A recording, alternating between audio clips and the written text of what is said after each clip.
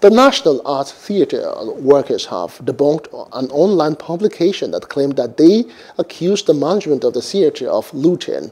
The workers made the denial in a communique they issued at the end of a meeting they held over the publication.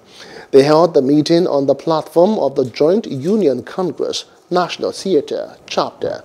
The JUC is made up of the Amalgamated Union of Public Corporations, Civil Service Technical, and Recreational Services Employees, and the Radio, Television, Theatre and Art Workers Union of Nigeria, RATAU.